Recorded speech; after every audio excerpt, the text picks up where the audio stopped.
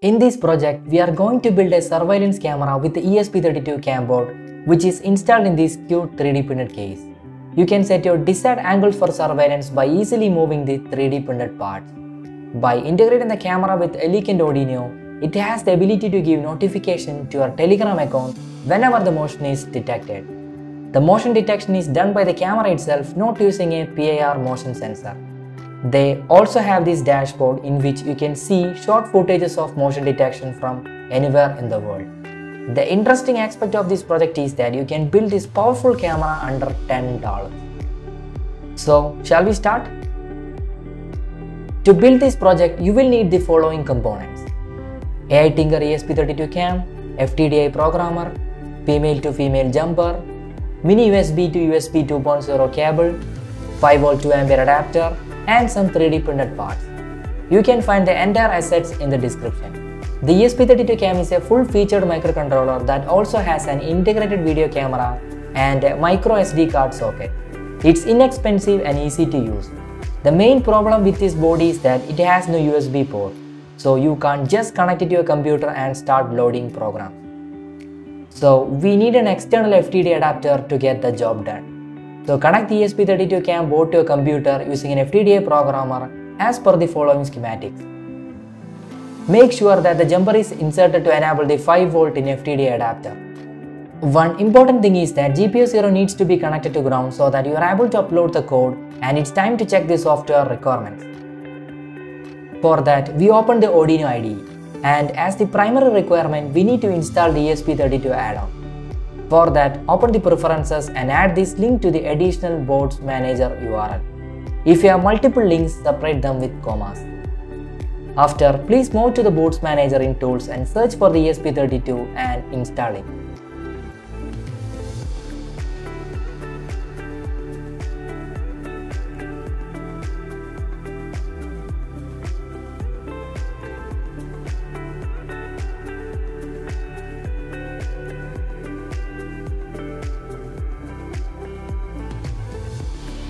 Now if you go back into the boards, you should now see a number of ESP32 boards.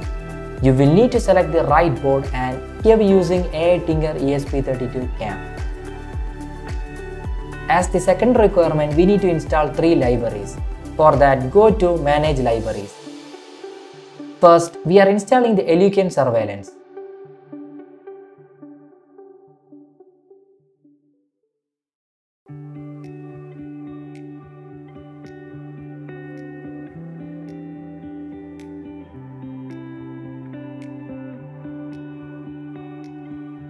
The second one is async Telegram to library.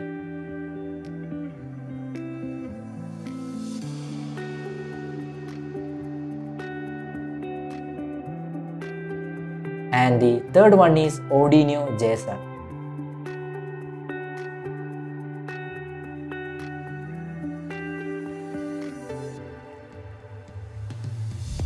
After installing the library, you can see a lot of example sketches from the 𝐒𝐿 and 𝐒𝐿. Feel free to try them, and here we are using the modified sketch. To establish a connection between the dashboard and the ESP32 cam, head over to the motion.𝐒𝐿_JSON.com. Then do a sign up if you don't have an account. First, we need to create a device, and it's a very simple process. Head over to the devices and click on a new device, just name it as you like.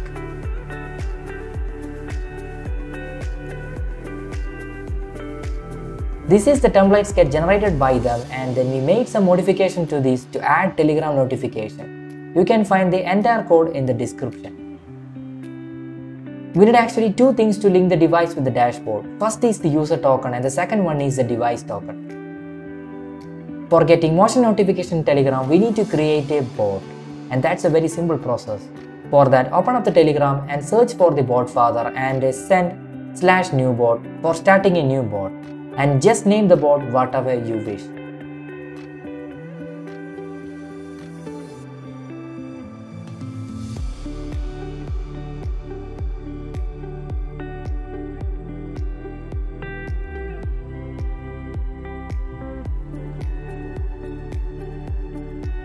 After, you will get a message with the bot token. To get the ID, search for the ID bot and send /getID.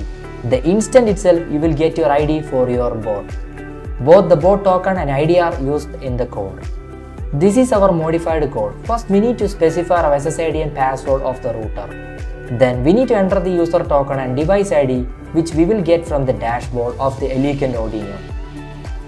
And finally, enter the board token and ID, which we obtained earlier in Telegram.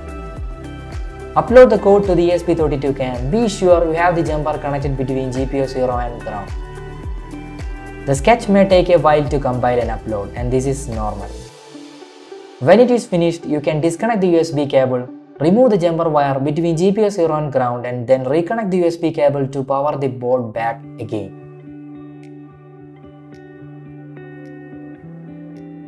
It's time to test the device. Before testing, we need to start our board. And then I just move my hand. As you can see, we have got a notification in Telegram, and in the dashboard you can see the footages of this particular motion. When I moved my hand again and reloaded the page, you can see new motion footage appeared. So the device is working flawlessly. As a final step, we can put this camera into these 3D printed parts. These wires are actually for powering up the ESP32CAM and will go to the 5V and ground of the ESP32.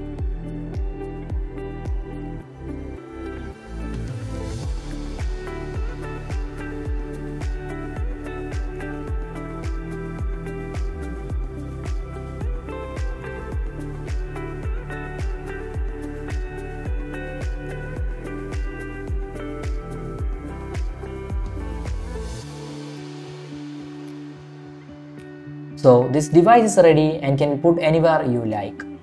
So that's all about the video. Please subscribe to this channel if you feel any value in this content, and we will be back with another tutorial and interesting projects. Till then, stay tuned.